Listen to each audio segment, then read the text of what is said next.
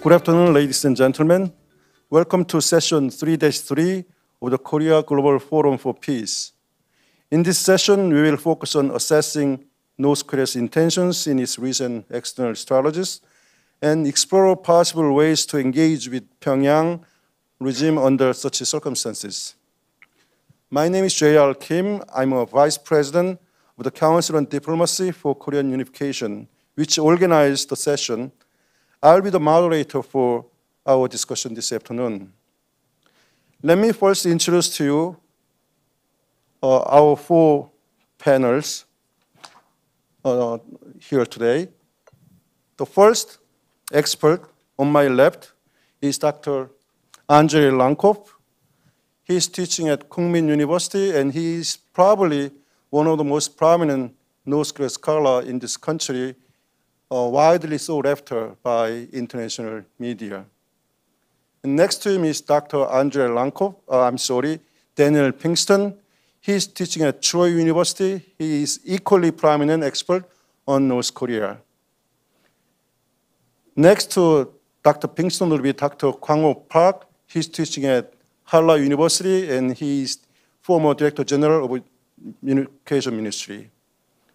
And the last but not the least would be Dr. Lee Young-jong. He is a lifelong journalist specialized in North Korean leadership, and he is currently the director of Center for North Korea Studies at the Korea Research Institute for National Strategy.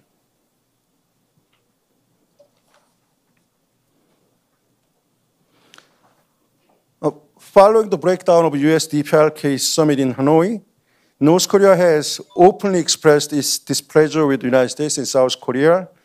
Since then, not responding to any overture for dialogue by the international community, Pyongyang has launched a thread of a harsh rhetoric against South Korea and the United States, while continuously enhancing its nuclear and missile capabilities. Why are North Koreans sticking to such a hard-line posture? What are their intentions? Under such circumstances, what can you do to engage with North Korea? These are the questions we will be exploring this afternoon in this session. I would like now ask four panelists to answer these two questions. We will begin with Dr. Andrei Lankov. What do you think of these two questions? Yes, let's start from the first question, because I believe that North Koreans are basically, their behavior is very logical, very rational, but we have to always keep in mind that their major goal is not economic growth, not prosperity of their people, even though they don't mind economic growth, don't mind prosperity, but these goals are distant second and third. Their major goal is regime and system survival. So right now, after Hanoi, they found themselves in a complicated situation on two fronts, or maybe not complicated, a new situation. To start with, they cannot hope to get much from the outside world.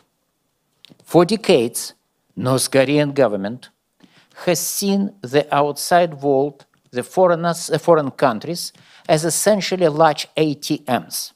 You push the button, if you know how to push the button, you get money. It's how they treated pretty much everybody, and usually with great skill and very successfully.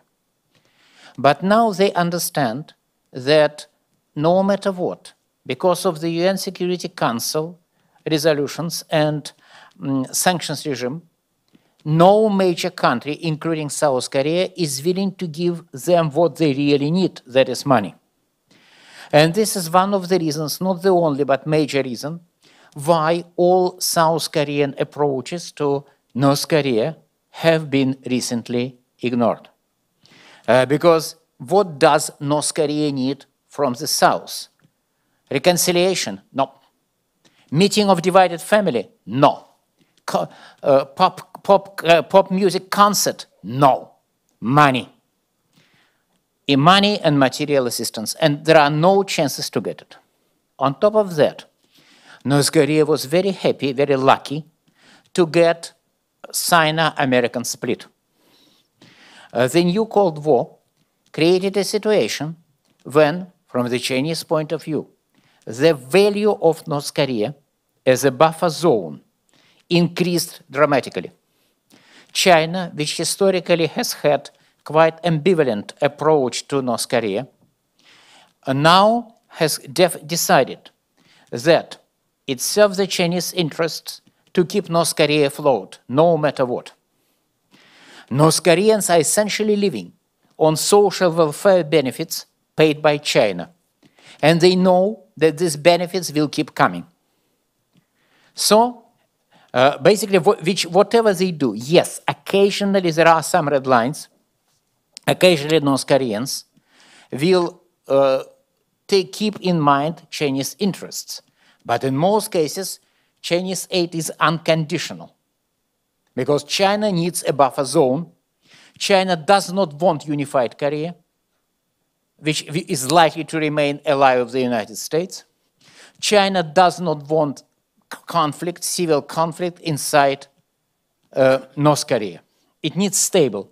So they are giving just enough resources to avoid famine, to avoid serious economic crisis, to make sure that every North Korean will have a bowl of cheap Chinese rice, and law enforcers will probably have occasionally a slice of pork. Not much, but enough to keep stability. And it means that North Korean government is in a new situation. They did try to reform the country, and they were remarkably successful in their economic reforms until, say, 2017, 2018. But they cannot do it anymore because these reforms would be impossible without foreign trade, and they cannot trade because of sanctions. And they can, at the same time, they don't need the reforms as much as they used because they have China behind their back. So they rolled back all market-oriented reforms, which again worked perfectly well in North Korea, as they have worked everywhere perfectly well. They are trying to go back to the Leninist or Stalinist command economy because it's very good for controlling people.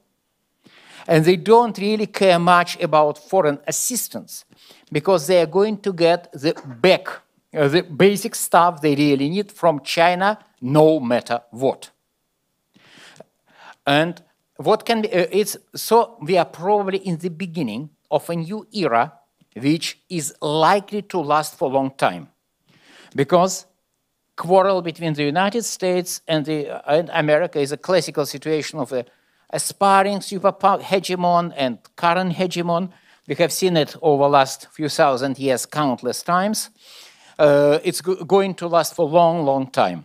And as long as China and United States are rivals, China will provide North Korea with basic material assistance.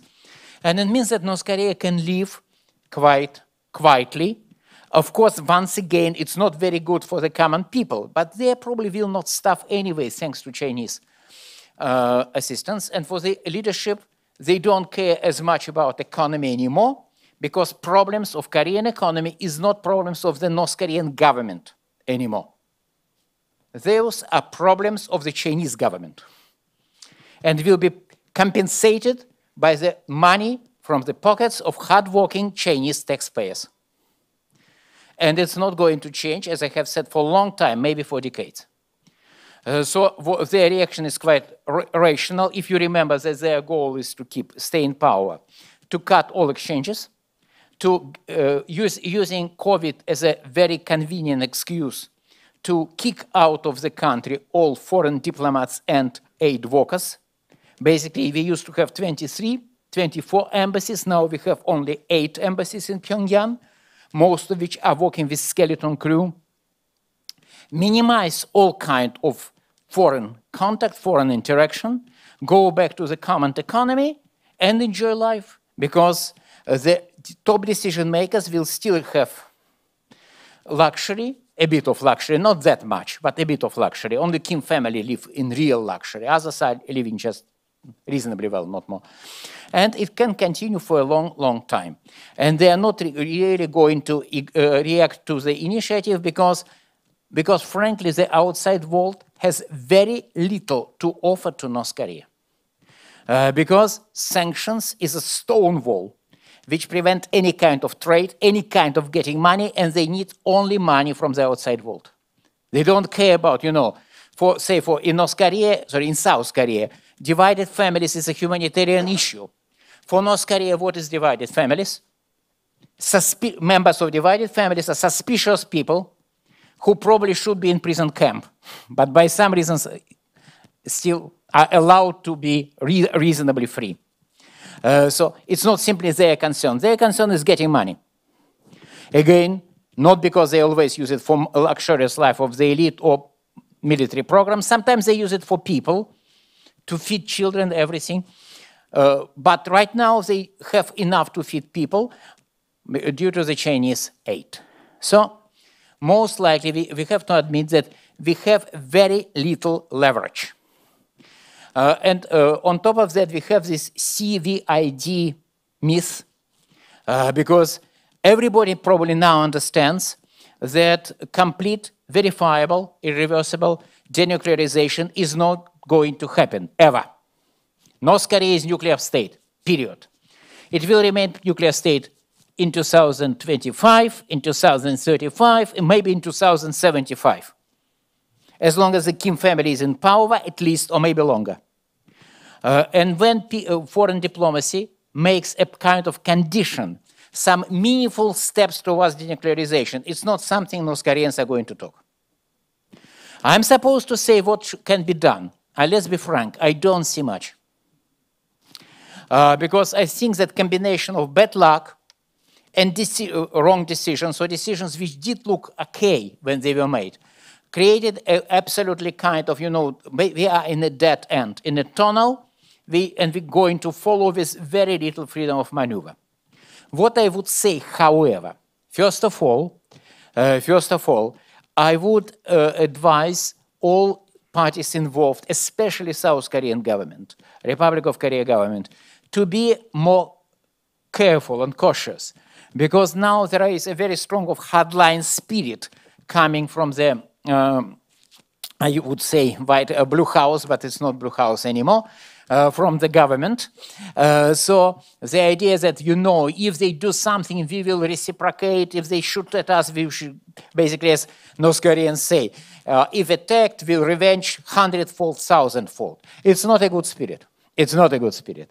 Of course, I'm not saying that North Korean provocations, and there will be provocations occasionally, should be just ignored. No, but it should be a kind of rational, measured, proportional answer, first. Second, for the time being, North Koreans are happy to live on the Chinese welfare benefits, but one day, sooner or later, they will probably be interested in something more. Because they don't like China, they distrust China. This feeling is completely reciprocated. Chinese don't like them, don't trust them. So it's quite possible they will start thinking about some ways out. But in order to get it, the outside world should be less tough, should become less tough on sanctions.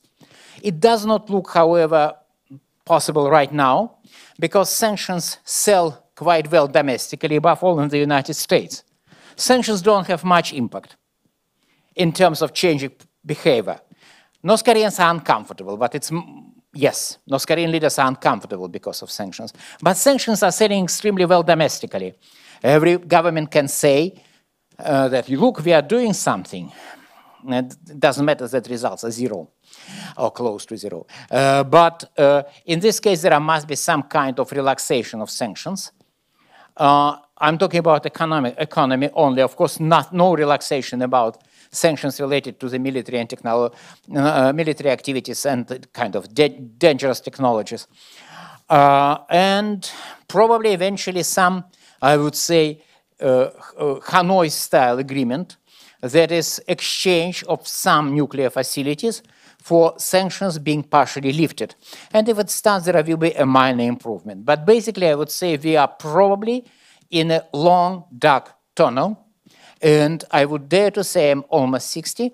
I'm not sure whether I will live long enough to see how we will emerge from this tunnel. Thank you. Thank you, Dr. Lankov. I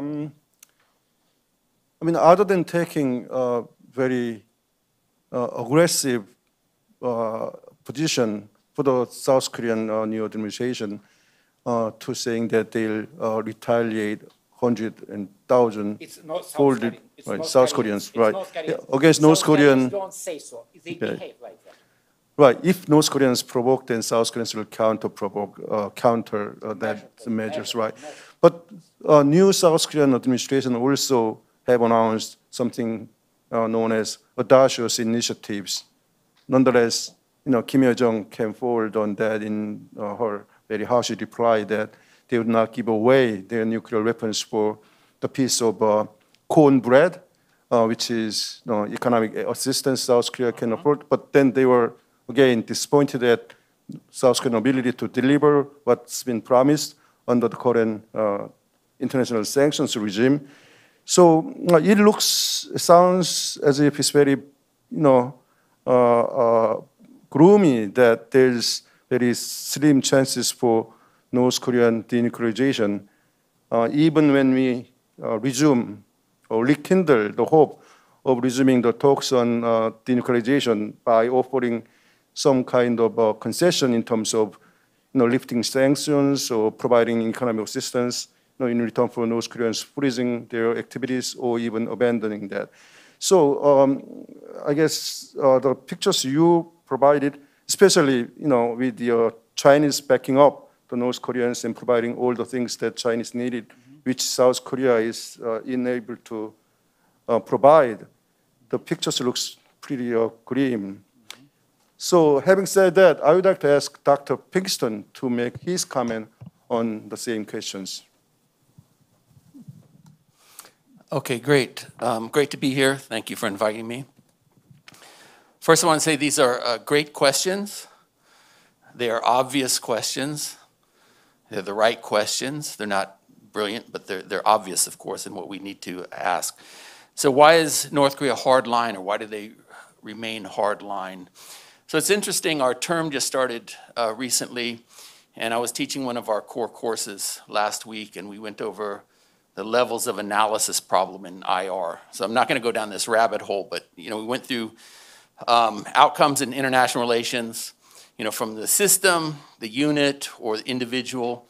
And those that have studied political science or IR would be familiar with that. You can go to the next slide. Put the next slide up there, I think, is Katama. Yeah, you can just leave that. Leave that there. So, is it the system, the structure, or is it the unit? So some structural realists, people will look at the world and they'll say, look, it's the structure. North Korea is in a tough neighborhood. They're a shrimp among whales, so they have to protect themselves. The system makes them do this. They have to have nuclear weapons for defense.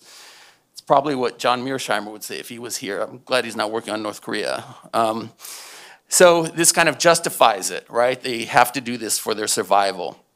But we have other states in this neighborhood that don't acquire nuclear weapons, like Japan and South Korea, or Republic of China on Taiwan. You mentioned somebody mentioned 8 embassies in Pyongyang. There are more in Taipei than in Pyongyang these days. Anyway, so we have to look at, I think we have to look at the unit, look at North Korea, and disaggregate, look inside North Korea to get some idea about the motivations and why North Korea takes the actions that it does. So, we could look at bureaucratic politics and, organizational politics. There are different ways to analyze that. We need a kind of multidisciplinary approach. We need historians and historical approaches like Dr. Lankov does to figure out why this is. Psychologists look at the leaders of the leadership, these kind of leadership studies. But in my view, it's kind of overdetermined. You look at any of these analytical tools or any of these lenses, and it seems to give the same answer, right? Why North Korea pursues this. So all of these approaches seem to give us this answer.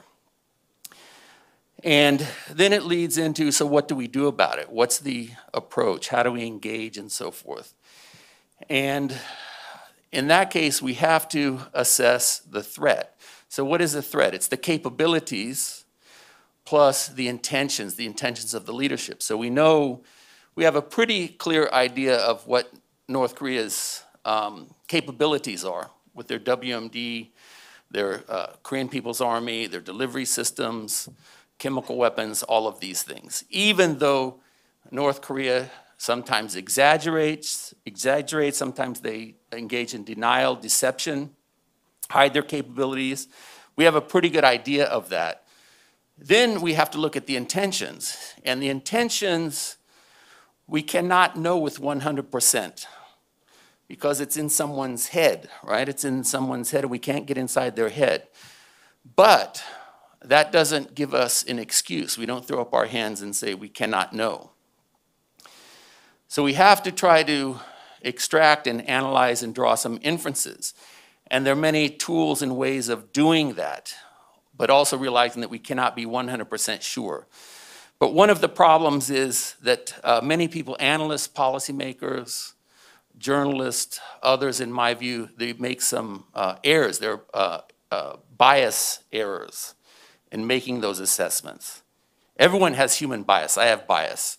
We have to try to reduce the bias and get a good understanding. So we have to read the North Korean literature, look at the statements, look at the behavior of the regime. What are the actions? What did they do? How did they do their resources? So we have to follow very closely and take this multidisciplinary approach to assess that threat. And I see people from different camps or different political orientations will maybe distort that. You see some people, North Korea is not a threat at all, and look, they're very backwards.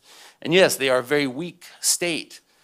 I was looking for this draft paper I'm writing now, looking at the, kind of world standings of North Korea. And North Korea has nuclear weapons. It has a 1 million-man army, huge KPA army. But in terms of international system, it's a very weak state. It's a weakling in terms of its economic power, its diplomatic power, its soft power, its economy, all of those things. It's extremely weak country. So a couple points here, a couple takeaway points, given its nuclear armament, a couple of distortions of what I'll be looking for in the future. So one is this notion of coup-proofing and the kind of distortions it creates inside North Korea. So the fact that North Korea has nuclear weapons enables the regime to structure the KPA and the security forces in ways to protect the Kim family regime, to prevent a coup d'etat. But the same kind of structure and orientation of your military and security forces to do that, it distorts the ability to fight conventional wars. And I look at Russia and Ukraine case now. And North Korea is much, much worse than that. But politicized, corrupt military introduces a number of problems. So in terms of fighting a conventional war, North Korea, I think, would have a number of problems. It's the weakest state in the region, even though it has this very, very large army. But what the lesson learned from Ukraine is even having this distorted, weak, corrupt, conventional military, like Russia. Look at Russia. Everyone was shocked at Russia's conventional military power. But because Russia has nuclear weapons, NATO or anyone else will not intervene or will not attack Russia. So standing behind this nuclear arsenal, this nuclear shield, they can maintain this distorted, inefficient regime for a long time, just as Dr. Lankoff was saying. I agree with that. But here's something else, some other possible unintended consequence. And maybe this is the good news, or how we would get out of this. Because the nuclear weapons and how you manage your nuclear arsenal, it contradicts the North Korean system. There's a huge contradiction here. So if you look at the North Korean system and how it is organized and how it is managed, you look at the monolithic leadership system, very centralized dictatorship, monolithic ideological system. There's only one way. everything is under the control or has to be signed off by the great leader, this great leader system, Suryong system, sultanistic system, whatever you want to call it. But with a nuclear arsenal, you have to have a backup plan. You have to have a second strike capability. You have to delegate some authority. It's not, they're incompatible in many ways. And you see in the Workers' Party Congress in January 2021, last year, they created a new position. What it's the first secretary, right? It was a 제일비서, right? Which I think is this kind of delegation. They don't name who it is, and you see this kind of rotation around. But if Kim Jong-un is in the commander, the supreme commander of the KPA, of the DPRK armed forces, is incapacitated or cannot make a decision, you have to have institutional structures. You have to have technical structure and institutional structure, organizational structure, to command and control your nuclear arsenal. How do you implement the positive controls when you have to launch a nuclear weapon and be sure that it is launched? And the great leader under this monolithic leadership system cannot act or cannot give the authority. So this will undermine, I think this undermines in the long run this Suryong system. So that's something to think about. Oh, and then another thing to do, do I get like 30 seconds or 1 minute? So in South Korea and the international communities maintain a robust deterrence posture, and then the engagement can be calibrated. You know, when relations are good, like US and Canada, I see our Canadian friends from the embassy here, we have pretty good relations, and across a number of issue areas from civil society and business and politics and environmental, human rights, all of these things. We have a very close relationship. We cooperate across these issues. And then we look at a situation where relations are very bad, even like Russia and Ukraine are in conflict right now. There's still some contact. We always maintain some contact or communication channels. So you engage according to the situation and the environment. So when there's possibilities, we look for those possibilities and we engage, but we have to be realistic. We cannot be naive about it. And for South Korea, another thing you can do is maintain good governance. Good governance. North Korea has a number of inefficiencies, economic problems, food security, human rights, so many problems and contradictions in their system that deliver poor governance. South Korea does not have perfect governance. No society or government has perfect governance. There are always problems. But to maintain the democratic ideals, justice, meritocracy, providing good public goods, those types of things as a reference point for North Korea. You also have to focus on your internal issues to maintain good governance, and then it makes your foreign policy and your inter-Korean policy, kind of a natural follow-on. And that's it. Thank you. Okay, thank you, Dr. Pinkston. You are saying that we should look at sort of North Korea at a different level of analysis, and based on taking the right approach, picking the right level of analysis, we would have different understanding of what North Koreans intend to do and what they are going ahead in terms of, using their nuclear capabilities or building their nuclear capabilities. And you may be right. I mean, we are probably looking at different issues at a different level of analysis, and people are talking different things at the same time. But when you say that, especially it seems as if the level of analysis you are taking is looking into the internal sort of variables within North Korean regime in order to understand why North Koreans are developing nuclear weapons. Because they are a weak state, they need to even exaggerate their capabilities just to use it to maintain tight grip on their internal sort of public. That's probably what you say, I think. I guess this is something what we can discuss this afternoon. What I would like to do is that I would like to open the floor for question after the first round of presentation. And I wanted to give the maximum time for the floor so we can fully exchange our views and opinions on what the panel is presenting, because those who are sitting on the floor are equally prominent and equally well-knowledge on North Korean issues as many of our panels here. Now, having said that, I also have to say that when we finish the round of presentation, I also have to invite not just people on the floor, but also people who are participating in discussion on YouTube relay. They also can ask questions by submitting the questions by clicking the questions buttons at the bottom of the link.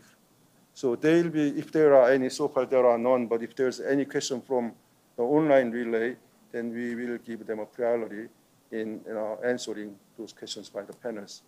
Having said that, I would like to ask Dr. Park Kwang-ho for his own ideas and opinions on the same issues. Please, Dr. Park.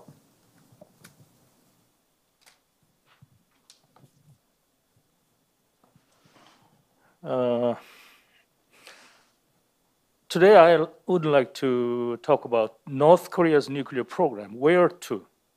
The reason why I brought this topic to those questions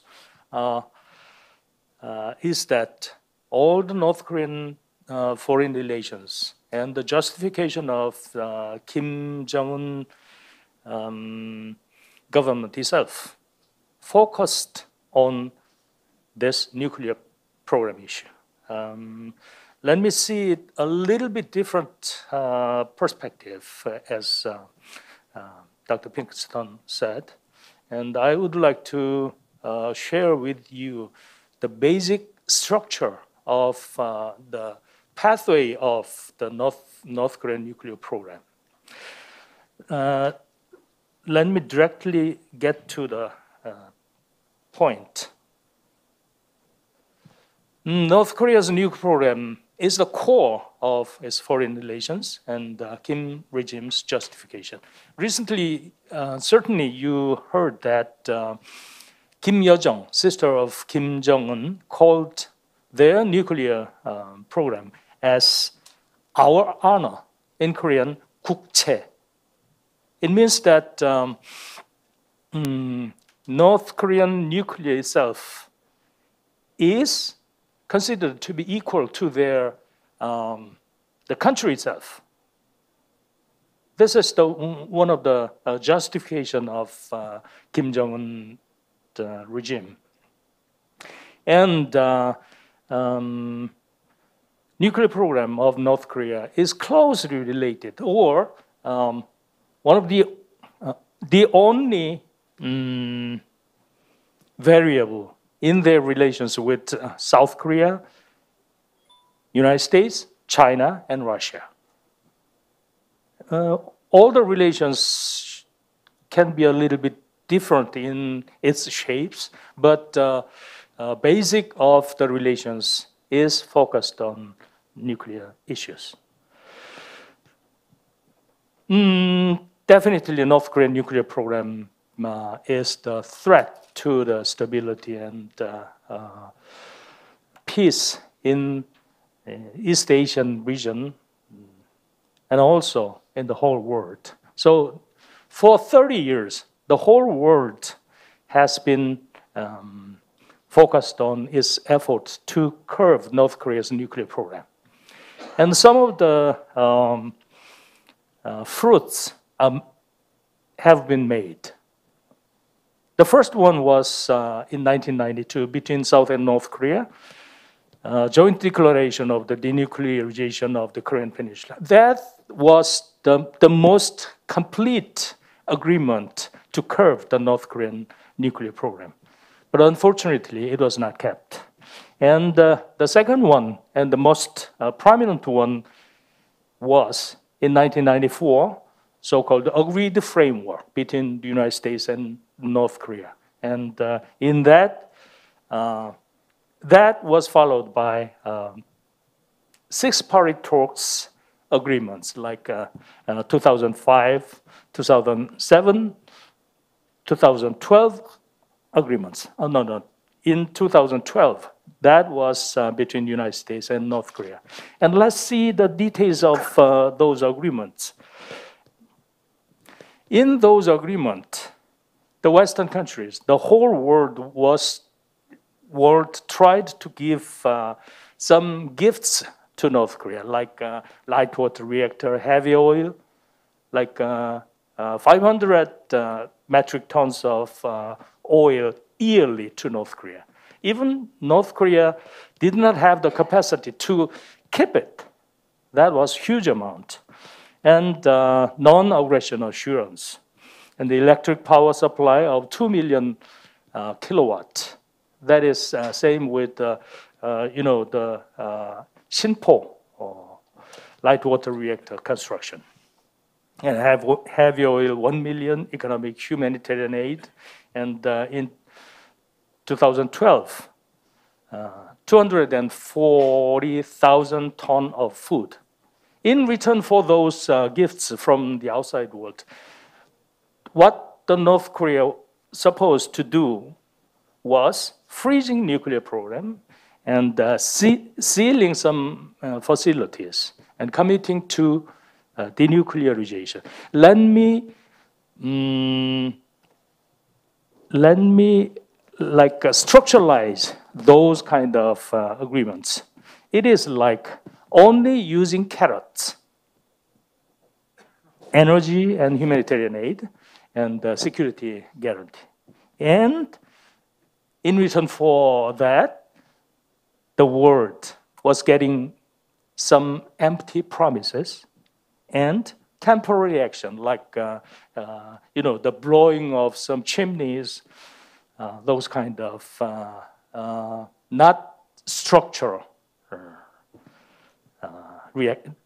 responses. All those agreements failed. And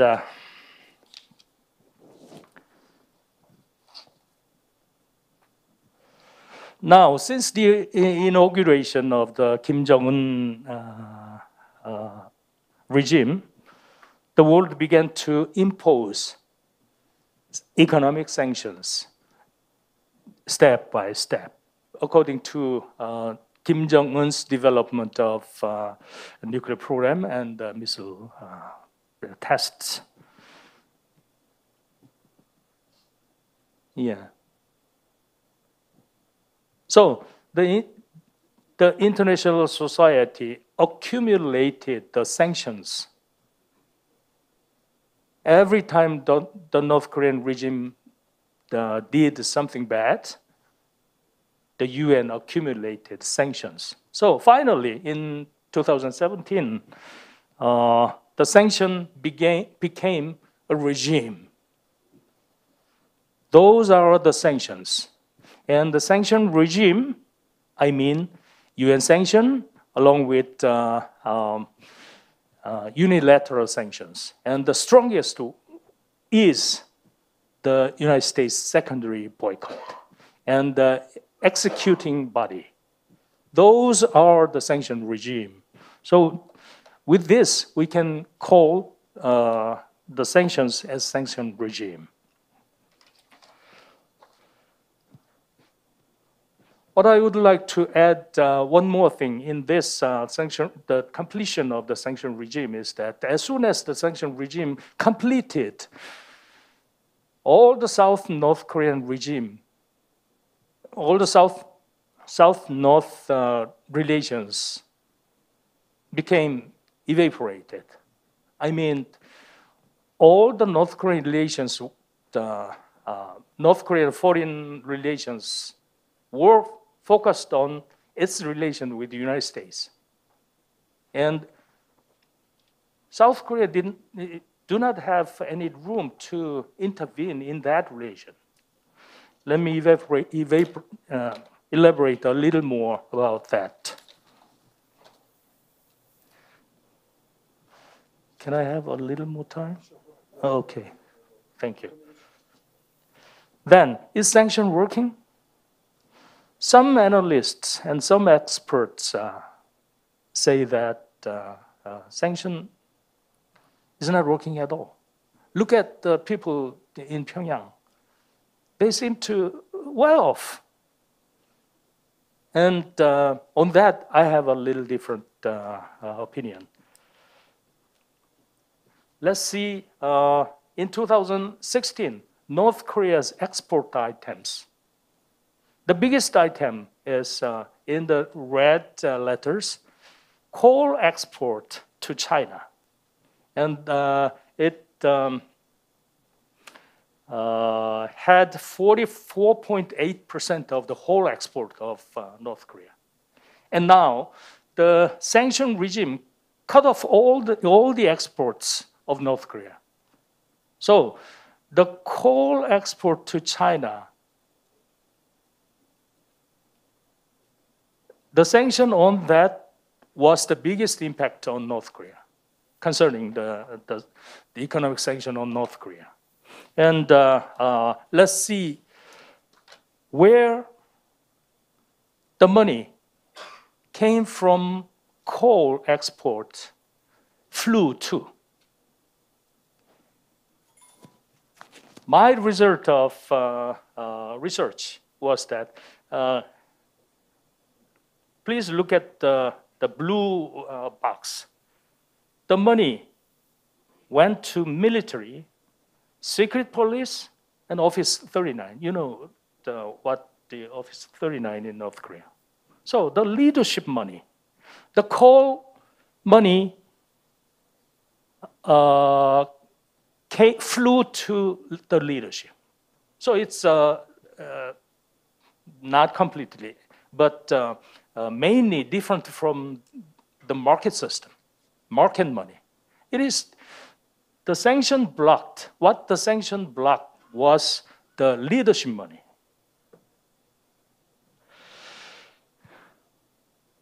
So North Korea became in a hurry. So it decided to approach United States to lift the sanction. And they came out in 2018, and via Seoul, they went to Washington. And finally, they had Singapore summit and Hanoi summit meeting. The tables are turned. In Singapore and Hanoi, the stake on the table was not to give carrots to North Korea, but sanction lifting. So the table turned from using carrots to using sticks.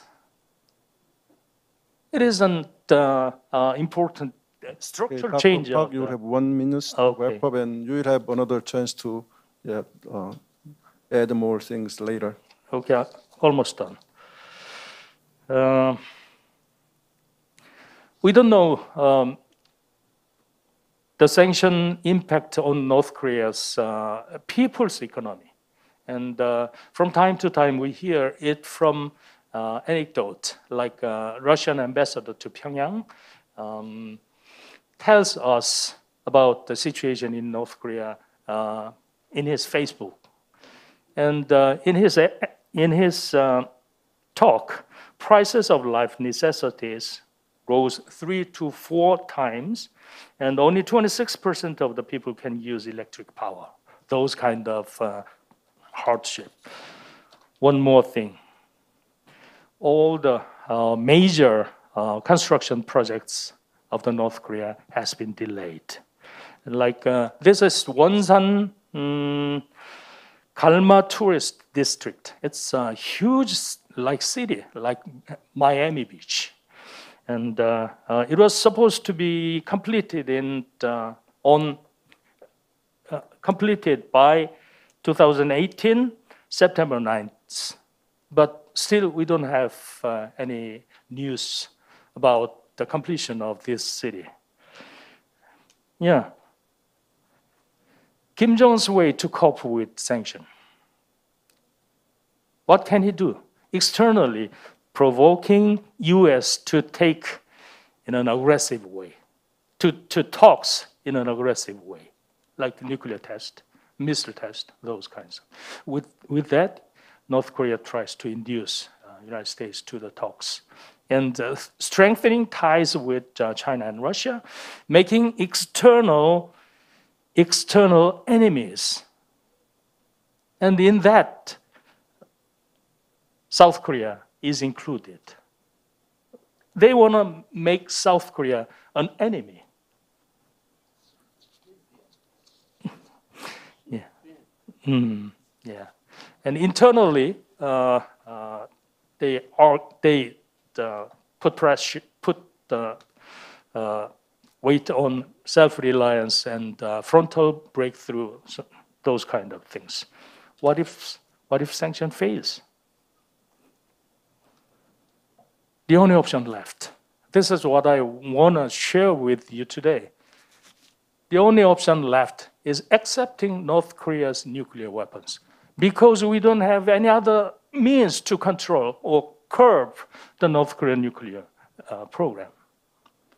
It means that we have to have North Korean nuclear weapons around, so-called on your head, and strengthening, and coexisting as two neighboring sovereign states, doing exchange and cooperation, and only hoping North Korean people's standard of living rises, and it brings democracy in North Korea, and finally change the thoughts of the people on their nuclear weapons.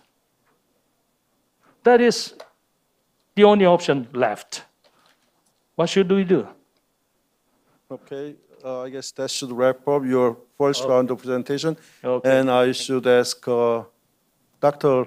Lee Young-jong to make his comment on the same issues. 네, 제가 Thank you very much for introduction. What I'm going to talk about today is Kim Jong-un's understanding in South Korea and the prospect for inter-Korean relations. I'll be very brief and short, and I will just focus on North Korea's perspective and how they view Yoon Seok-yeol administration, and also what kind of changes they want to bring in inter-Korean relations. First of all, with regards to the so-called durability assessment, from Kim Jong-un's perspective, you see, this year is the 10th year since he took the helm of North Korea. So I think that Kim Jong-un is now pretty confident that he has solidified his power basis. He no longer has to assassinate his uncle or his stepbrother.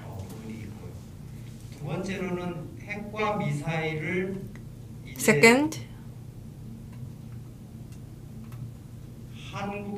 through the nuclear and missile development programs, North Korea is trying to overturn its stance on the Korean Peninsula and try to secure the dominance over the Korean Peninsula. And during the July address by Kim Jong-un, he described South Korea as a country that has to live under the threat of the nuclear power state. And currently, the power succession of down to 3.5 generation is now underway in North Korea. In other words, the Kim Jong-un is the third generation that inherit the power, and he wants to create the possibility of inheriting his power to his children. But his children are younger than 10 years old, and therefore, rather than directly inheriting his power to his own children, he wants to take a sort of the interim step, so he will first inherit his power to his sister. That's what we call 3.5 generation power succession work. So he delegates some of his power and authority to his sister, Kim Yo-jong. And also, there is a clause in the enforcement decree of the Workers' Party Convention that the first secretary will be the representative of the Kim Jong-un. And also in terms of the regime survivor, what we have to pay attention to is Kim Jong-un's security issues and health issues, especially with the assassination of the Japanese Prime Minister Abe. North Korea is now paying a keen attention to the security of its leaders. And in fact, the North Korea concealed the death of Abe for 40 days. And then after 40 days of the Abe's death, North Korea finally made a press release on that news. And as for the external environment for North Korea, I think things are not that tough, not that bad.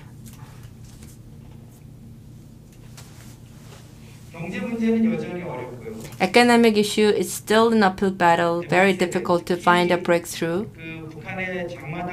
And also so-called the Changmadang generation or the MG generation, there is a massive turnover. And there has been constant influx of the Hallyu and Korean pop culture, and this will continue to put pressure on North Korean regime. And this is something that the Kim Jong-un and Kim Yo-jong, they themselves are in their 30s, so they themselves are actually the MZ generations. And therefore, they are keenly aware of the risk and danger of the introduction of South Korean culture into North Korea. COVID crisis can have both positive and negative aspects for the regime survivor. So, for example, like there is a significant drop in the number of North Korean defectors. However, if North Korea fails to put COVID crisis under control, then this will drive the regime to the brink of collapse.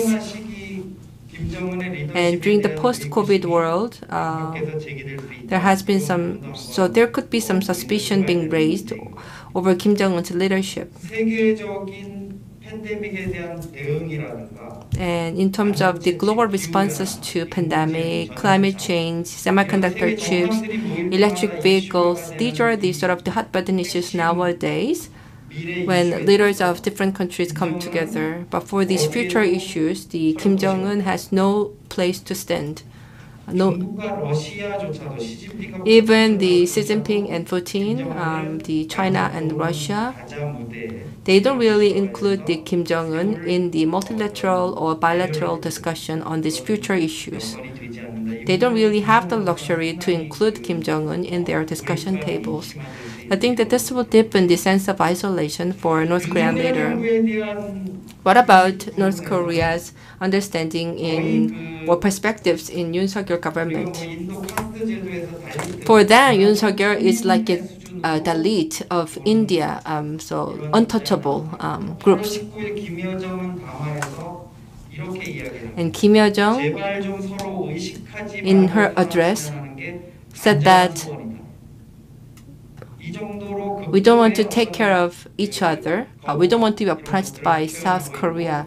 So she really expressed a extreme sense of refusal to Yoon Seok-yeol government. So of course it could just be a rhetoric, but that's the sense of abhor that North Korea expresses towards South Korea.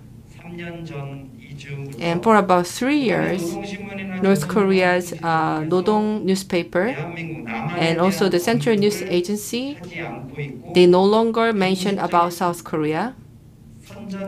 So there is no official announcement on South Korea, and they just use the propaganda channel to lash out at South Korea. So I think this actually indicates North Korea's perspectives in South Korea and the government.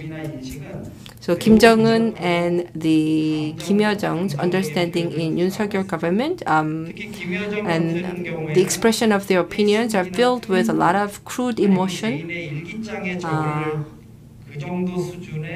and very personal. But no one within North Korea can control this. And therefore, Kim Jong-un and Kim Yo-jong, if you look at their behaviors and speeches, it reminds us of the so-called like third generation of chaebol who misbehave all the time. But this is something that the North Korean supreme leaders conduct, and therefore no one can actually put them under control.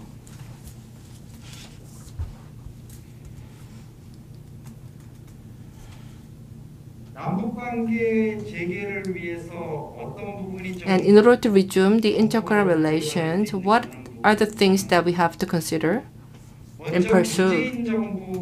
First of all, there is a task that needs to be done by Moon Jae-in administration.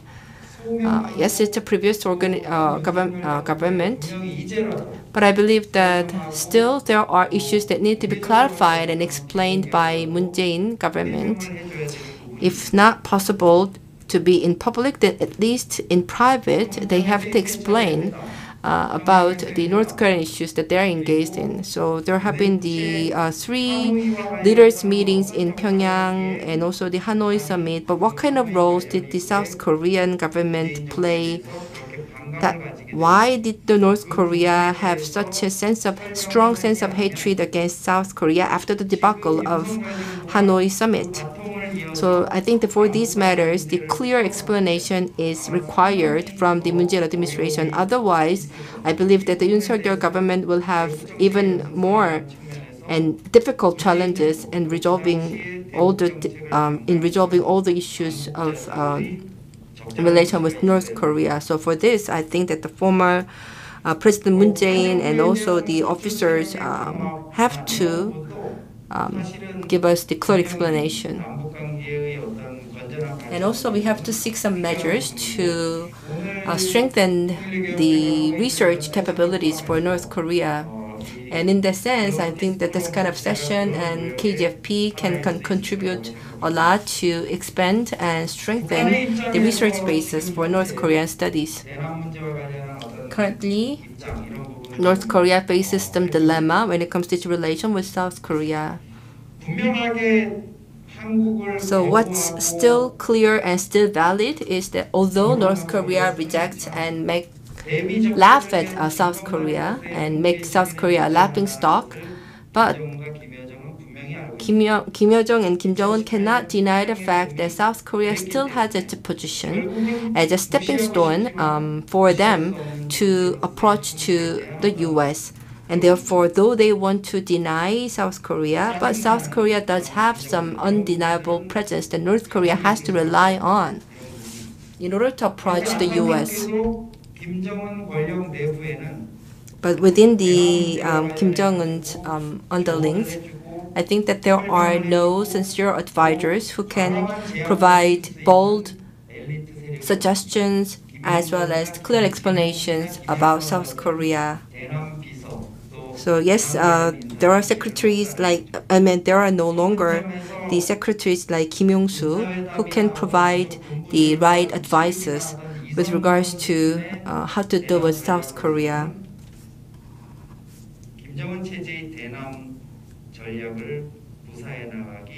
So because of the lack of competent advisors, I think that the Kim Jong-un will have some difficulty in setting the right relations with South Korea.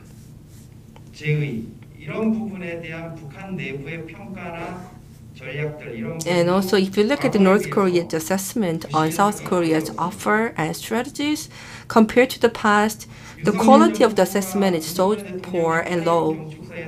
And Yoon Seok-yeol, during the National Independence Day, made some suggestion on so-called the BOLD plan or audacious initiative. And the responses from North Korea was that it's nothing but the copy of the Lee Myung-bak's policy.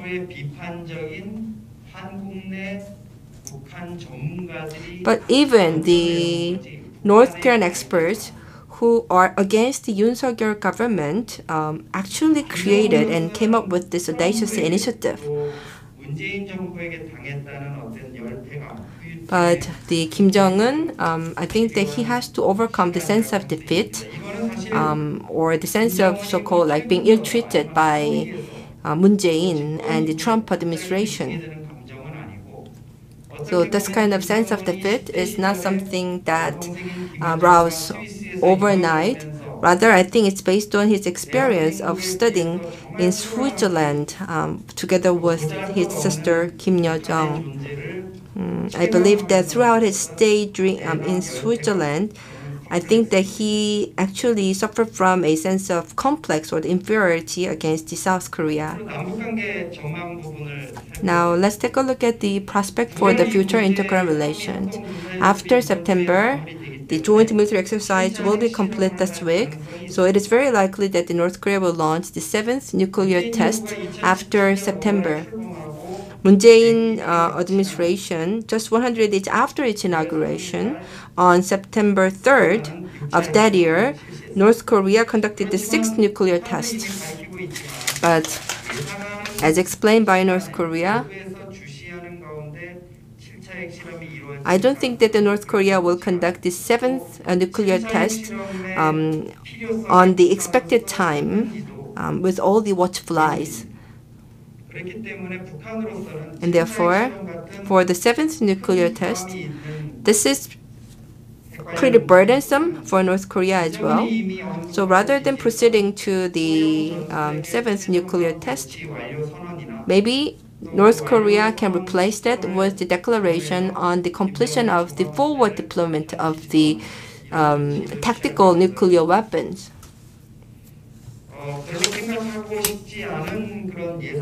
And another scenario that we really don't want to see it happen is the local chemical warfare.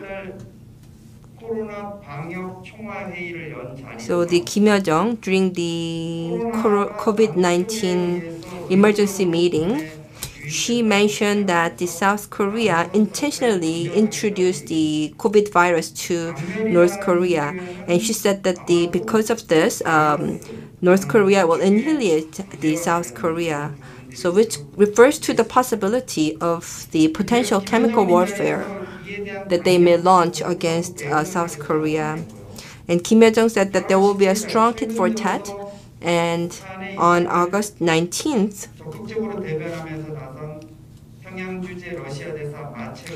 Machevo, the Russian ambassador in Pyongyang, hinted that the Kim Yo-jong's expression actually refers to the potential chemical warfare or chemical bioterrorism, and it was covered by the Joseon, North Korea's Central News Agency. As you may be aware, Kim Jong-un killed his stepbrother with the chemical agent.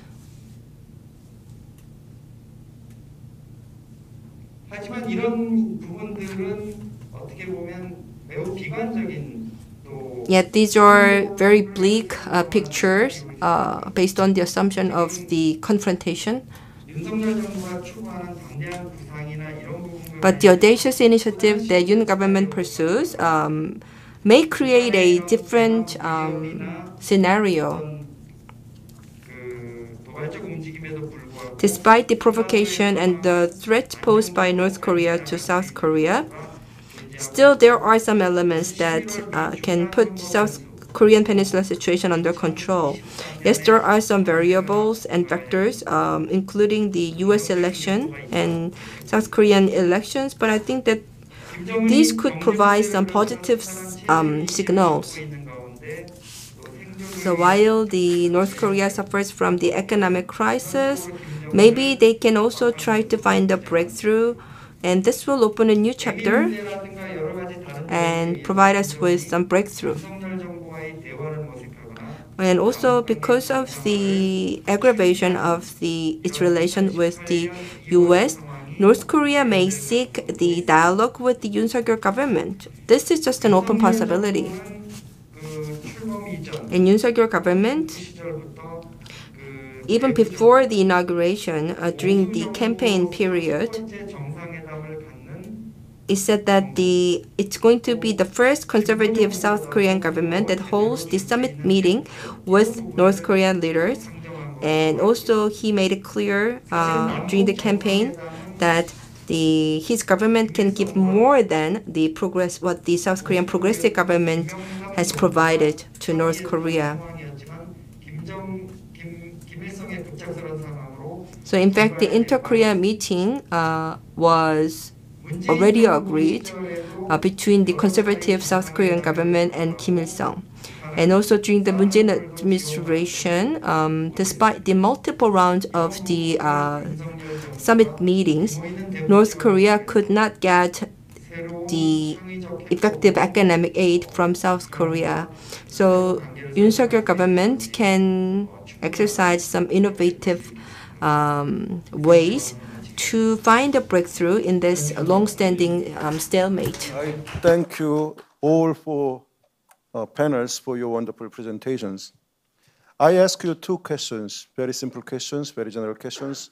Why is North Korea doing it? Why are they sticking to hard line policy, rejecting all our overture for dialogue and resuming the negotiation on denuclearization? 4 different people, panels came up with 4 different responses to that. Perhaps they are doing it in order to, counter their threats from outside, for their internal regime security, have a control over different units in a decision-making process, and so on and so forth. And under such circumstances, what can you do to make them re-engage with us or lead them to the path toward the denuclearization negotiation? Perhaps we can't do anything about it. It's so structural. The structure of international dynamics surrounding North Korea, Korean Peninsula, make it impossible for us to do anything to persuade them. Or maybe you can improve our South Korea's internal governance to give them good exemplary models to follow so that they can maybe evolve toward more democratic society. Then they may change the policy along with improving our efforts on robust intelligence. Or maybe tightening sanctions would be an answer to just compel them to do so, to give up their nuclear weapons. Or maybe because we have disappointed them in delivering what we have promised to deliver in return for freezing or abandoning their nuclear facilities and programs, maybe we can make better promises and make better effort to deliver what we promised in the future. Maybe that's what we needed under the new administration.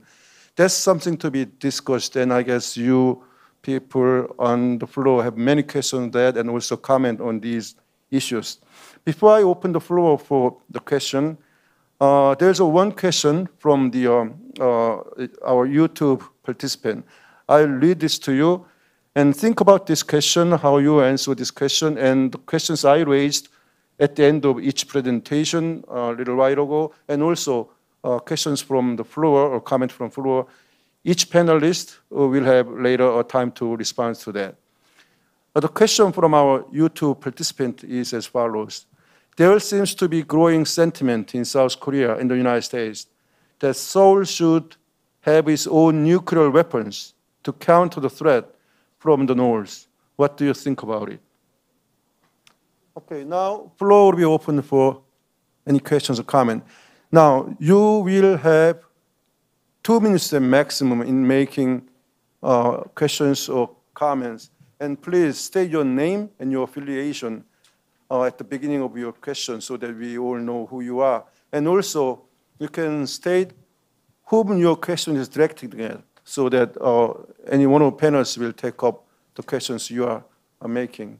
Please, anybody who wants to have a question or comment, raise your hand and you can freely make your statement. Okay. Okay. I can see any hands raised. I'm here. Oh, okay. It's a short comment to Andre and also Dr. Pak. Because Please you state said, your name and affiliation. I'm Bernhard Seliger from Hans Seidel Foundation. And just when I was young, my father also told me, I will never experience German unification. So saying that it is unlikely from today's point of view does not mean it will not happen. And I would call it quite unlikely it's still there in, what did you say, 2057 or the nuclear program. And the same that's why we do not have to accept North Korea as a nuclear state, even if from today's point of view, sanctions might not immediately bring the effect, that the failure is not given by that. And just the last point to that, also 2017, we could have sat here and said nothing works. And 3 months later, they came with their charm offensive. So it's really, we should be at least open. I don't say it will happen, but we could be open to a completely different course, which can come very fast. For example, with hunger in North Korea. Okay, I would like to have one more question before asking the panelists to answer those or comment.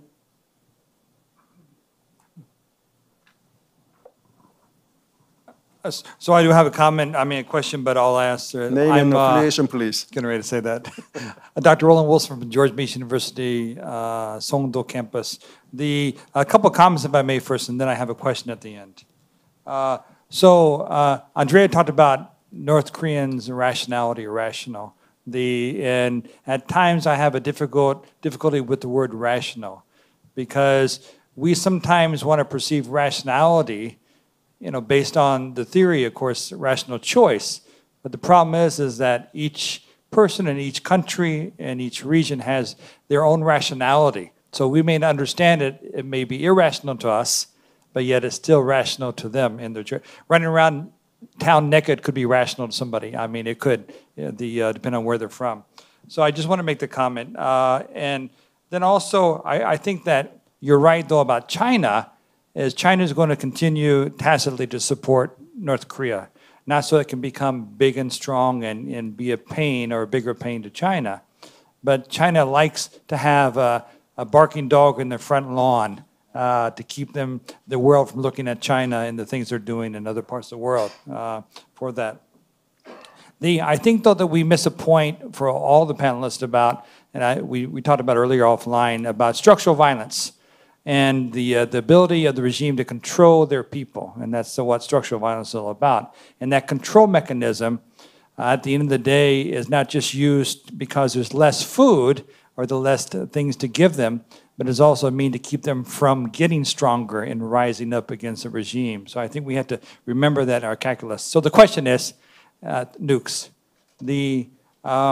Why do we, not just the West, but also Japan, the United States, and South Korea, why do we continuously focus on nuclear weapons instead of focusing on trying to create relationships and engagement, and then looking at nuclear weapons when and if the day comes to look at it? So more of a building block process. Sorry for the longness. Okay, so we have so far questions from 3 audience, including the one from the YouTube participant. Anybody, no, other than who were, the question was directed at, I would like to answer the first question on South Korea going nuclear.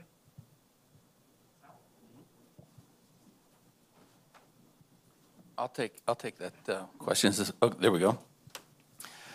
I think it's unnecessary and reckless. And I understand the insecurity and the anxiety in South Korea, and South Koreans relying upon extended deterrence and nuclear umbrella of the United States.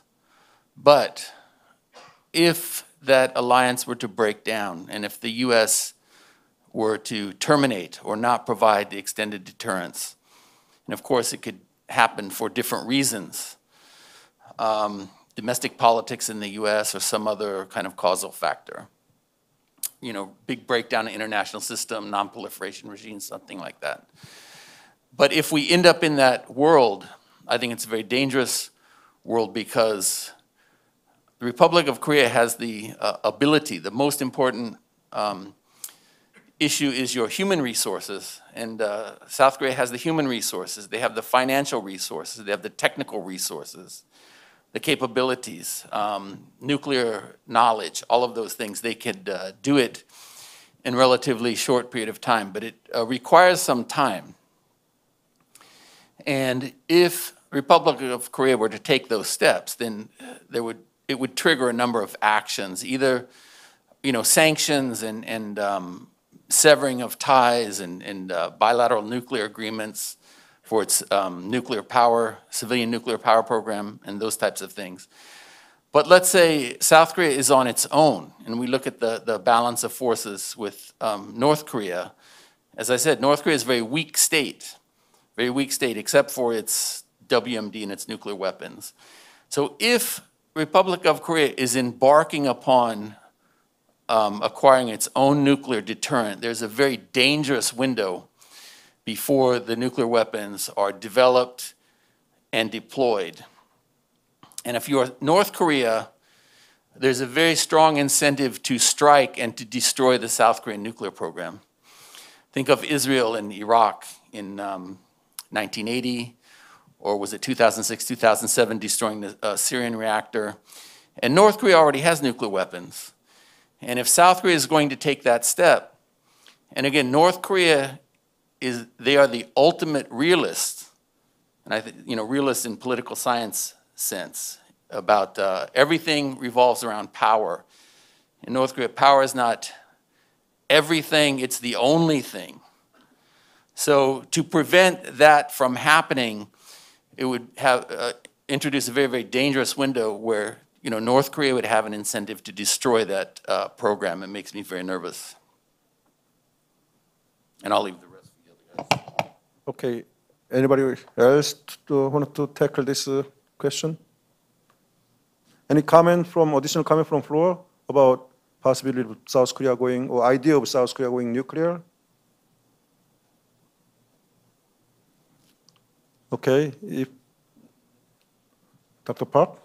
Let me have a chance to talk about the feeling of the South Korean people. According to the poll, more than 70% of the Korean people said yes to having the ability of the nuclear weapon. It means that the feeling here in Seoul is a little bit different from the feeling in Washington. We are under direct threat from the North Korean nuclear weapon. And even though we have the power to retaliate, it means that with the first strike, we have to be destroyed. Then we can retaliate. That is totally different from preventing North Korea from attacking first.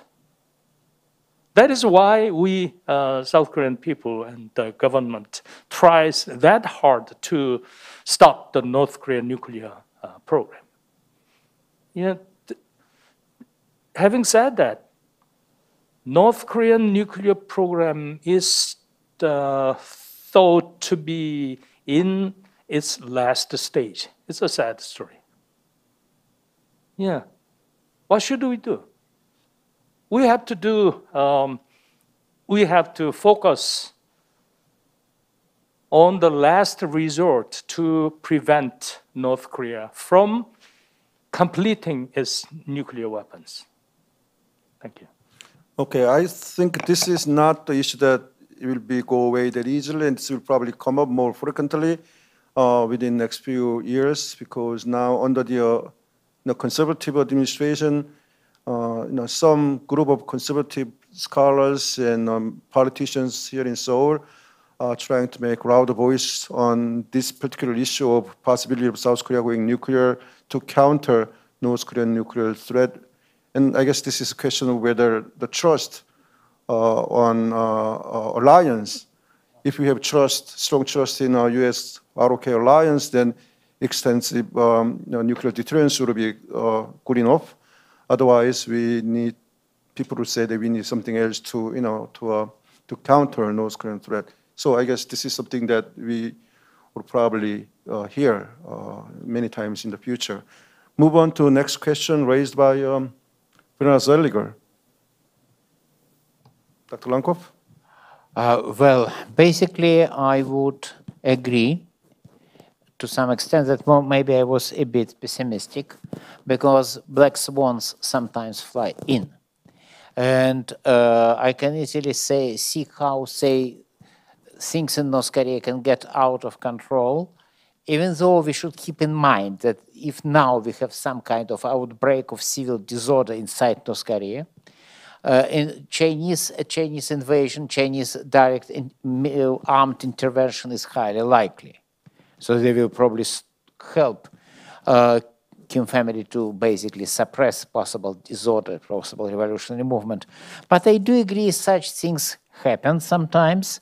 And after all, well, maybe North Koreans decide to move away from China and become more autonomous, and it also will have some destabilizing impact on their situation. So, well, it's possible. But if we are talking about probabilities, I would say next 10, 15 years, I would expect more of the same.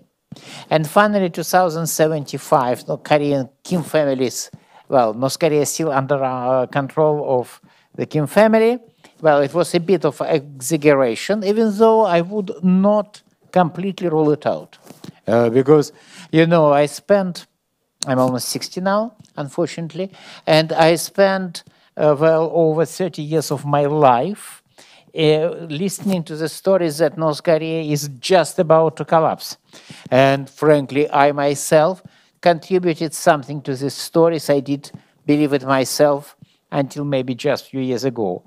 Yes, collapse is possible, but they are remarkably stable. Frankly, I would say in recent 2 or 3 years, North Korea is more stable than ever over the last 30 years.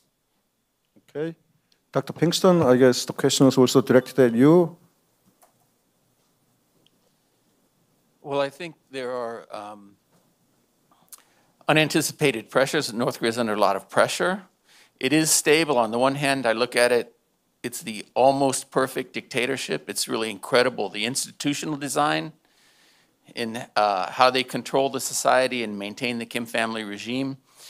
But dictatorships cannot be perfect in my view, so I can't say it's perfect. It's almost perfect. And these days we see acceleration of pressures, and I think of COVID, which was unanticipated. And now we're looking at climate change and food insecurity around the world. Food prices from the war in Ukraine. I'm just looking at these floods in Pakistan and these kind of incredible global effects that I don't think North Korea can completely escape. So we have to be prepared in some sense, what Dr. Seliger was saying about, didn't expect Germany to unify.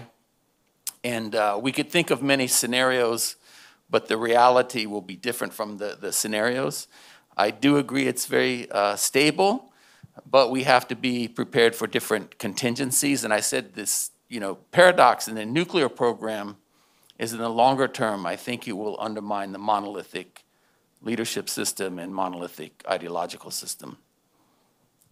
Okay, I guess that sort of leads to our question from the third person, Dr. Wilson, on improving Korea-China relations rather than working on denuclearization, which does not really get us nowhere. Dr. Lankov? Talking about denuclearization, basically, I believe that Mr. Park Kwan-ho, Dr. Park Kwan-ho has already said what I believe we should do in the long run. That is, forget about denuclearization, which is not going to happen anyway, to engage in talks about arms control. Yeah, sorry, Dr. Park, I'm just repeating what you have just said. Concentrate on the arms control treaty, on arms control treatment, and hope that eventually, well, it might take a long time, might not so long time, the exchanges and the allure of more liberal, more free, more permissive society will change the country to some extent, maybe to a very large extent. It's basically all what we have to do, and indeed we have to concentrate. We have to basically forget about CVID. But there is one problem, as somebody who just actually 2 days ago came from Washington, D.C., I will tell you there is a big, and talk to a lot of people there, there is a problem. It's very difficult for any American administration to accept, to openly state that CVID, the complete verifiable, irreversible denuclearization, is a pipe dream. Pretty much everybody in Washington has finally came to understand it. Everybody who has some knowledge and experience. Nobody expects it. But the problem is if any American administration starts acting on the assumption that our goal is arms control, not denuclearization, it will be seen, it will imply that they will implicitly accept North Korea as a nuclear state. And it will be a political, basically, nuclear bomb, nuclear explosion. Because such a president who will start talking about arms control will be immediately attacked by opposition in the Congress, by the media, by the public, for being gutless, spineless, bowing to the pressure. So if you are an American president or high-level politician, you see that you have nothing to get from arms control negotiations. Because even if it's good in the long run, it's not going to help you. Your political career will be damaged by such negotiations, even if they are very good for the humankind and even for the United States of America. So it's a major obstacle. Yes, this is the way to go, but frankly, well, I don't see how we can go that way. Frankly, even very frankly, I see how we can go that way. It becomes possible if North Koreans demonstrate their capabilities in a very spectacular way. Speaking kind of speculatively, you know, flashing waters in the Bay of California with warheads of their ICBMs. Ideally, after a very spectacular breakthrough through the American anti-missile defenses. So if they show that they are really here and dangerous, well, talks will probably start. But right now, due to the American domestic situation, once again, yes, arms control is the only way to go. But any American president who will accept it will be immediately attacked by the Democratic media. Fox News or CNN, it doesn't matter. It depends on to which party he will belong or she will belong. He will be accused of being a coward, a stupid guy, a gutless guy, not worth of his job. His approval ratings will go down. And even though he will probably stop nuclear North Korean nuclear development, even though it's definitely good, he or she will pay the price. Nobody wants to pay the price, so most likely Americans will officially repeat this mantra of CVID. But isn't it what sometimes differentiates between the mere politician and the great statement with a vision should be able to, you know, persuade sometimes the public and Congress to take the path, sometimes seemingly, you know, against their national interests at the time, but probably solve national interests better in the future, rather than pursuing the impossible, which costs you tremendous amount of resources. You're right, miracles happen. You are right, miracles happen. Let's wait for a miracle.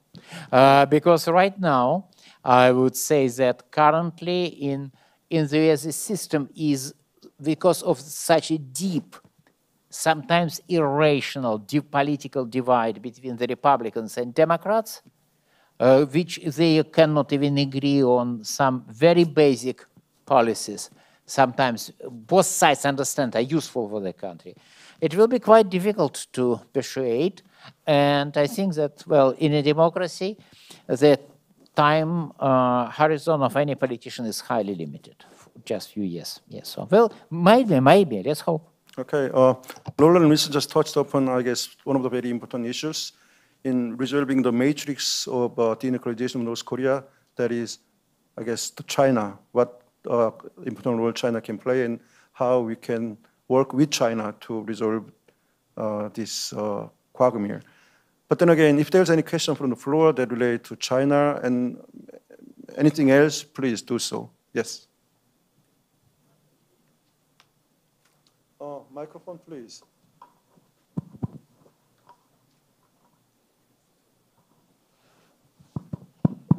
My name is J.M. Kim, and I'm with the business I Am Alright. And my question is directed to Dr. Lankoff. Well, my question is very simple and straightforward. As Dr. Pinkston stated, we have to be prepared for many contingencies, right? And I agree with it. Let's assume that the North Korean leadership, the supreme leader, let's say dies suddenly. Let's say because of the illness or maybe he get killed. What is your view? What is the likely scenario of happening in the event of this guy getting killed suddenly? Yeah. Would it open the way for the unification process, or will it facilitate for the unification, or will it be the other way around? Thank you. Okay, any more questions? Now, it is okay to, make a comment or have a question in Korean as well. We have simultaneous translators. This is not an English session only. This is a bilingual session. That's what it meant to be. So if there's anybody who wanted to, make a comment in Korean, please, feel free to do so. And I'm pretty sure there are, I see number of China experts in the audience, so maybe they can say something about the issues involving China as well. Please.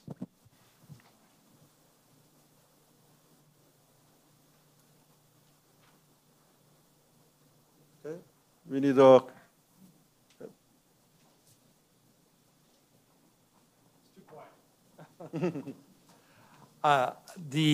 About American politics or Washington, D.C. politics, which I think is a little bit different than American politics at that time. We have this Beltway issue in Washington, D.C., where the thought process is circular. It doesn't leave the Beltway. So there are new ideas and new ways of thinking is pretty problematic for Washington, D.C., in my humble opinion. I would submit to you, though, that regardless of media events and the differences between Democrats and Republicans, when it comes to big items, such as nuclear weapons in North Korea or whatever the case may be, there is an underdoor humility or a humble discussion between the Democrats and Republicans that will never rise to the point of having differences in whether we want North Korea to have nukes or not have nukes or let them go with it. So I think, though, that for the Korean audience, sometimes they get weary of U.S. politics and what does it mean for the region and how they perceive North Korea and whether we're going to support South Korea in the future, whether we're going to keep U.S. forces here.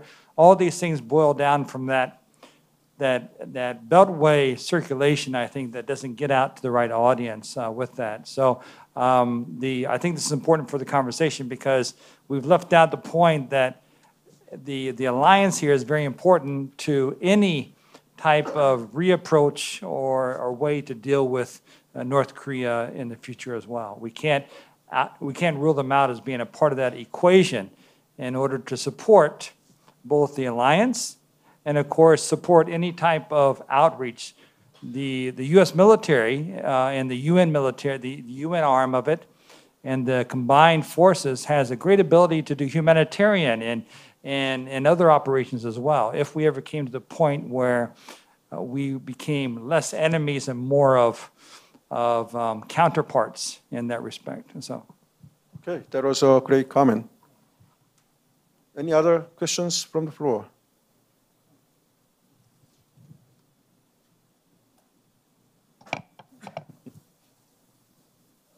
Hello, everybody. My name is Julio Goodrich from Panama. This is not a political, just a standpoint because I'm a technical advisor. And sometimes we need to direct, I think, it's not what we want only, so what also we can offer, and also if they want what we are offering or asking. Sometimes for a perspective of industry, we need to listen and be part of the counterpart. What I'm trying to say, what you want is what is my need or not. So at the end, it's important unification, but if they wanted to also. So also, if we want something from them, is if they want also to give that. So we have to, in every type of the conversation or business alliances, I think that's the major point. Not only offering or trying to obtain the most of what I can get from the other party, is also talking about, okay, I can offer that, but you need that. And also, I need you to do that, and you are willing to give that also. So to keep ongoing conversation. That's only my comment for that. Okay. Thank you. So I guess important that we find out what North Korea actually wants. I mean, if any, in return for giving up their nuclear weapons, if any. Okay. Dr. Pinkston. Yeah, if I can answer that or make comment about that. As far as the arms control came up, and you just mentioned what North Korea wants. Again, you have to look at the leadership, the Workers' Party leadership worldview and the ideology, how they think in their mind, how they look at the world. And it's a view of the world in a kind of Hobbesian world, Leninist, imperialism, but it's even more militant, it's more menacing.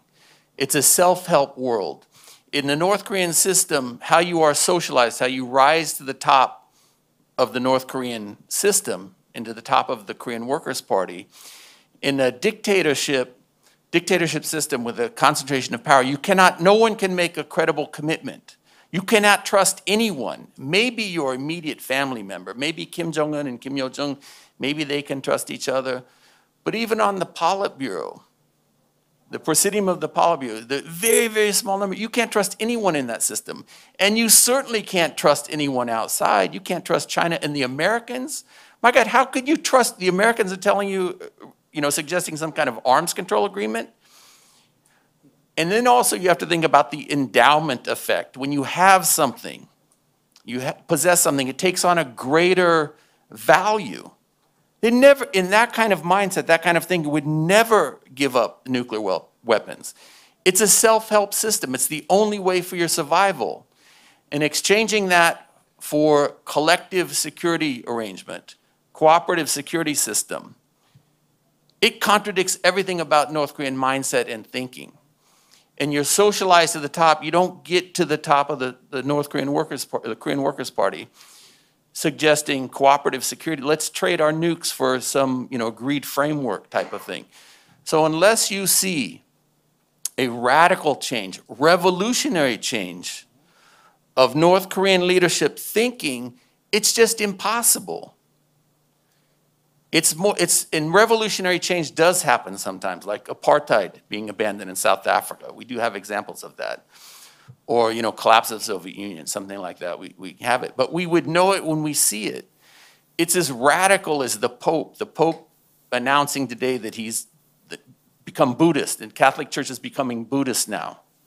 It's that revolutionary. It would be that big of a contradiction. So it's just not happening. But the good news is they wish to survive. They're not suicidal terrorists or something like that. They wish to survive, so we have to minimize. Don't give them a reason to use their nuclear weapons. Contain them, containment and deterrence until there's internal change. Focus on the contradictions of the system and the inefficiencies of the system. I mean, we deterred the Soviet Union for a long time, much longer. They're much more menacing threat. So, and then concentrate on the other things. So, have to be realistic, have to try to cap. But what's the marginal utility of a nuclear weapon for North Korea, what they have now? I mean, what's acceptable? I get an arms control. What about verification? It's just never going to happen without the change of the mindset. So if I'm a U.S. administration or president, of course I'm not going to walk into that or accept them. That's kind of political reality. So anyway, sorry for the long answer. Okay, Dr. Park and then Dr. Lankov. Concerning North Korean nuclear weapons, North Korean nuclear program. These days, it is considered to be almost equal to the system itself. As I told you, they called it our honor. So it's easy for the people to think that unless North Korean regime collapses, we have no way to stop the nuclear the program. But it's like chess game. The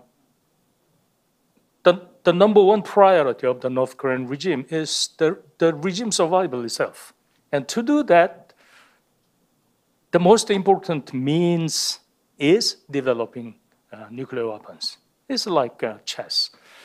Unless the king is threatened, you will not give up the castle.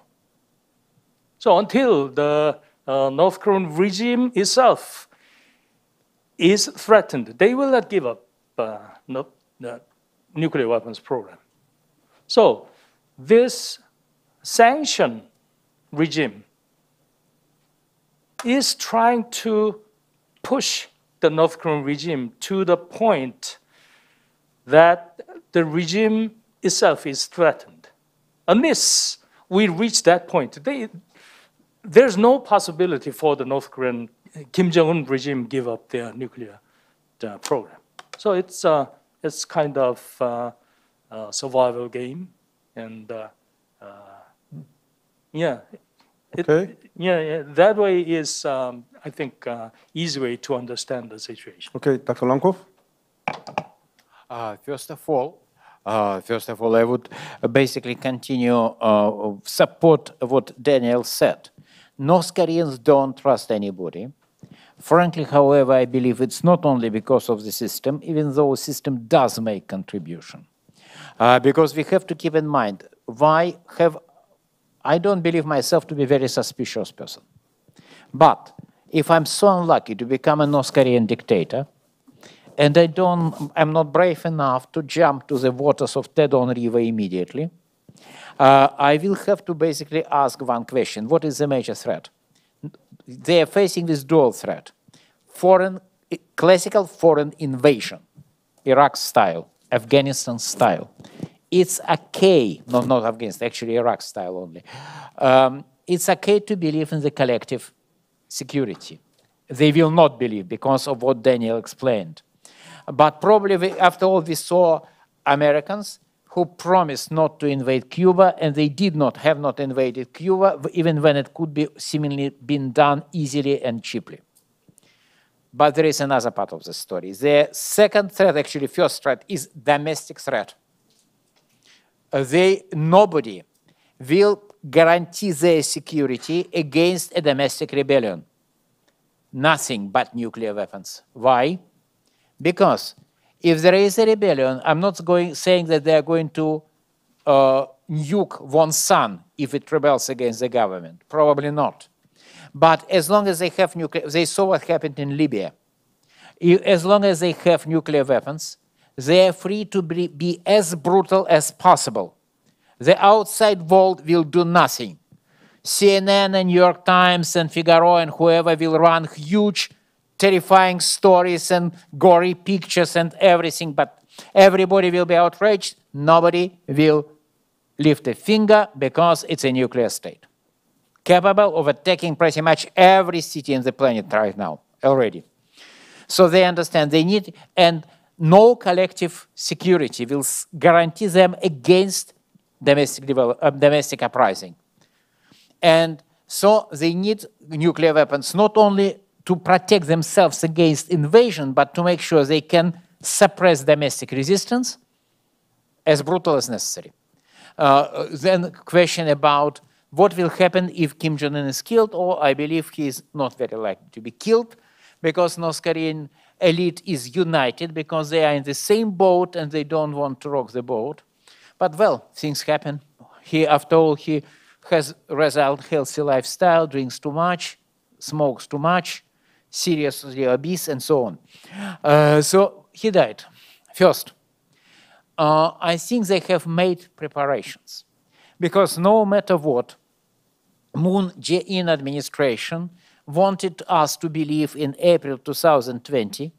Personally, I don't have the slightest doubt that at some point between evening of the 12th of April 2020 and morning 15th of April 2020, 3 days, yeah? 11th, 14th, 12th, yes, a bit more than 3 days.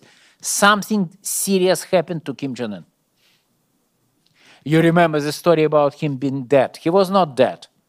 And there were good indicators he was not, but he was really seriously sick. And soon afterwards, they made institutional changes. Because basically it was mentioned here, I believe by Daniel, the first secretary, a new position. I think it's not only a deputy, but also emergency replacement. So they introduced emergency replacement. They basically gave members of the permanent committee, standing committee of the Politburo, important powers, including powers to convene important government meetings, even without leader, which is important. And they obviously made some preparations. Probably they already have a secret sort of vice president, whose name is, I strongly suspect, I don't know for sure, I strongly suspect is Kim Yo-jong. So if he, I'm not sure, but likely. Anyway, so if he suddenly dies, they already have replacement mechanism. And because the elite understands that if they start quarrel between themselves, the entire system will go down and they will have no future in Korea without Kim, they are likely to be united. So if he dies, yes, risk of instability will increase significantly, but not as dramatically as would happen in a different situation. Most likely they will replace him with somebody with a person who is already, probably already is a secret, top secret first secretary, secretly held position of vice president, I would say. And the elite will accept this person because it's better to be united. And on top of that, we of course have Chinese factor, because if things get out of control, revolutionary way, Chinese tanks are likely to be on the streets of Pyongyang in no time. So yes, his sudden death will significantly increase the reduced chances of long-term survival of the regime. But significantly reduced doesn't mean it will be zero. It will be well above zero. Most likely they will survive this crisis, I would say, maybe with help of Chinese soldiers, maybe with just, they'll probably handle it themselves. Okay. With that, we probably have time. Maybe we already ran out of time on our clock, but maybe perhaps one more question, if there's any. One last question, please, yes.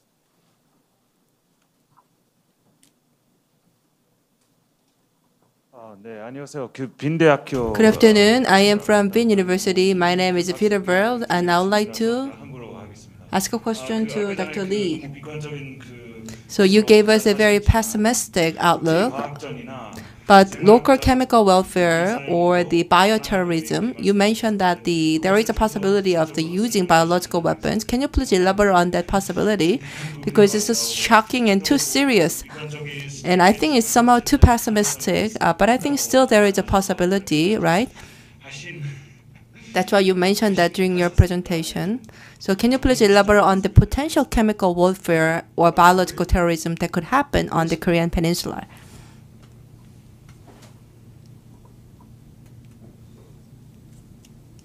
And keep your answer within 2 minutes per time, please.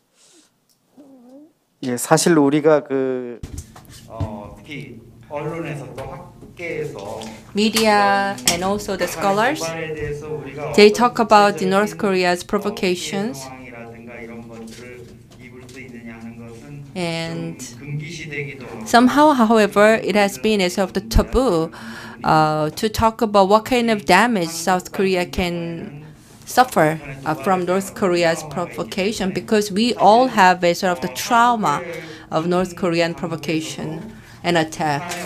So even the South Korean army and military forces, if you look at their scenario against the North Korea's preemptive strike, yes, if preemptive strike happens, then the scenario assumes that there is a large number of casualties happening in Seoul and throughout South Korea, but they refrain from officially talking about this. But with regards to the local chemical warfare or the biological warfare, in fact, if North Korea, I think that if there are too much pressure for North Korea to proceed on to the 7th nuclear test, and also from North Korea's perspective, let's say that if the 7th nuclear test is not that beneficial for North Korea to bear all this kind of burden, then North Korea may divert its resources and conduct some chemical local warfare. Because North Korea already completed its nuclear program, so the 7th nuclear test is not necessary for North Korea. But in the past, North Korea provoked South Korea with the shelling of Yeonpyeong Island and also the Cheonanam crisis. So in that sense, North Korea tends to be pretty radical. And so currently the Kim Jong-un and Kim Yo-jong, they have a very negative sense of hatred against South Korea. So based on all these factors taken into consideration, I think that still there is an open possibility for local chemical warfare and biological warfare happening on the Korean peninsula. And if North Korea is determined to conduct this and launch this warfare, then just like the case when he assassinated his stepbrother with the chemical agent, I think that he will use all kinds of methods and measures in order to conceal that it was conducted by North Korea, which means that everyone can guess and make assumption that it is done by North Korea, but there is no evidence to back up that assumption. So this is something that I think North Korea will take. I think this is a very typical strategy that North Korea utilized for the assassination of the Kim Jong-nam. And also based on the Ambassador Machagura, and based on the official messages delivered by North Korean leaders, yes, this is just a guessing and assumption only. But I think that the possibility is still open, and therefore we have to come up with the countermeasure and plans for that. Almost 2 hours of discussion. Now we understand why North Korea has to stick to their hardline policy, developing their nuclear weapons and so on. There are many factors that makes them to do so. But as to the question of under such circumstances, now that we understand why they have to do that, what should we do to make them take the path of denuclearization? That still remains unanswered and to be a topic to be discussed further in the future. And that's where I guess we need all our wisdoms to put together to find the right solution to resolve the issue. And having said that, I'd like to thank all the panelists here this afternoon for a wonderful presentation, and also all of you who have participated in this session, not just on the floor, but also from the online broadcasting. And I hope this is not the first session to discuss these issues, but we will probably have more opportunities in the future to continue our discussion in different forums and occasions. And once again, thank you for your patience and attention. This will wrap up the session. Thank you very much.